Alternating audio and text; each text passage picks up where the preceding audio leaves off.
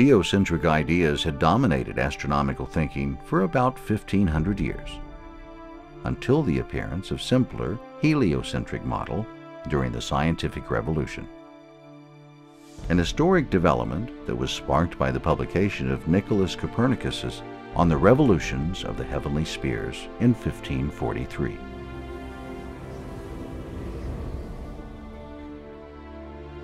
In her 2002 remarkable book, The Ornament of the World, Spanish scholar Maria Rosa Minocal points out that the invaluable contribution of Muslim scholars to various scientific disciplines, including astronomy, in medieval Spain for nearly 700 years, has largely been overlooked or obscured in many Western circles. Arthur Byrne Bernard, in a book published in 2011, attributes their achievements to the genius of Islam that have been making the modern world for the last 500 years. Inspired by verses from the Quran, like these from the prophets and Yasin chapters, a number of Muslim medieval astronomers had devoted a great deal of observation and scholarly work to finally confirm the heliocentric model.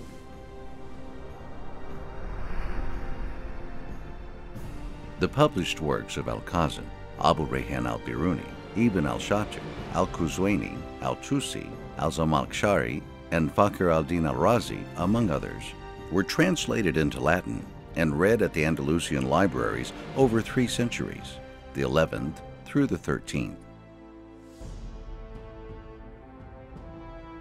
Thus preceding Copernicus by at least 200 years. In his major work, Al-Tafsir al-Kabir, published around 1179, author Fakhr al-Din al-Razi defends the concept of heliocentrism with a major difference, that the sun is not mentioned as a static object or as a center of the universe. Even though the earth is described as a bed in one verse, in another it is portrayed as a sphere, he wrote. Spherical earth is revolving around the sun.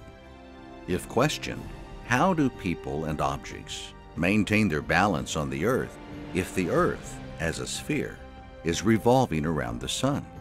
My answer will be that the earth is such a huge sphere where flat surfaces are in abundance.